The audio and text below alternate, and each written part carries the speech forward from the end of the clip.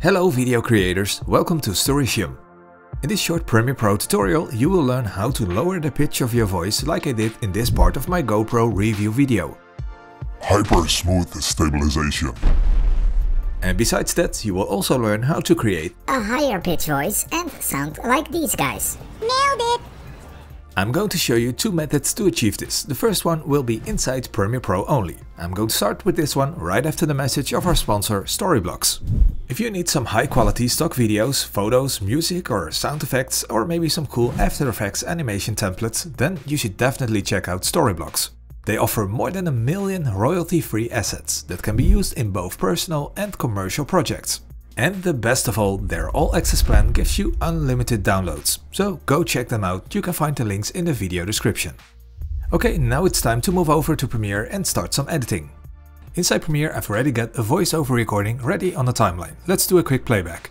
Hello video creators, welcome to Storysium.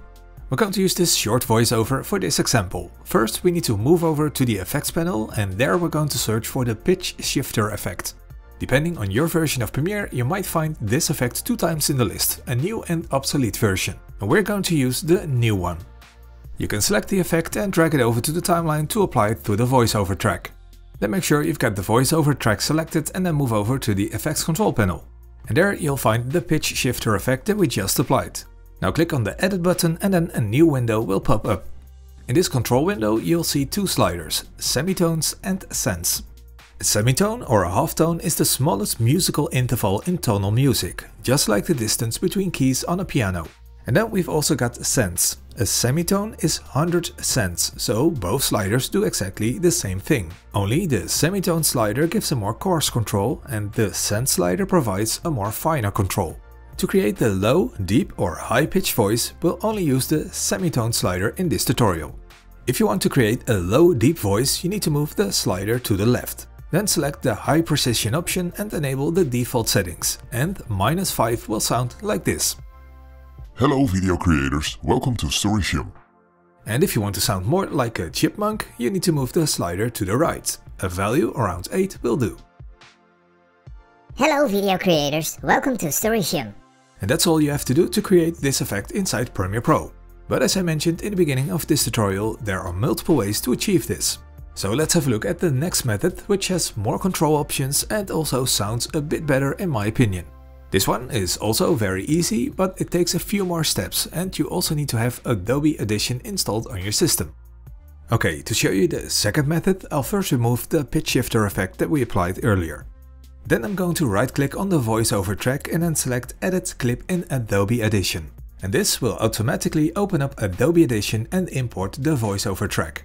Once Edition has booted up, go to the effects menu and then select Time and Pitch and then select Stretch and Pitch. And that will open up a new window which will look like this. And in this control window we can start by applying a preset, in this case a lower pitch. And this preset also shifts the semitones to -5. And as I mentioned before, this method has a lot more control options which you could use to fine-tune the sound. Anyway, for this one we'll stick to the defaults and the lower pitch preset sounds like this. Hello video creators, welcome to Storysium. And if you want to sound like the chipmunks, you can also use the raise pitch preset. I also like to use the helium preset, which sounds like this. Hello video creators, welcome to Storysium. And if you're satisfied with the results, you can click apply and then save the project. And then if you go back to Premiere, you'll see that the effects that we applied in Edition are now updated inside Premiere. Hello video creators, welcome to Storysium. And that's it for this short audio pitch control tutorial. I hope you enjoyed it, and if you did, you might also want to check out one of these 2 videos.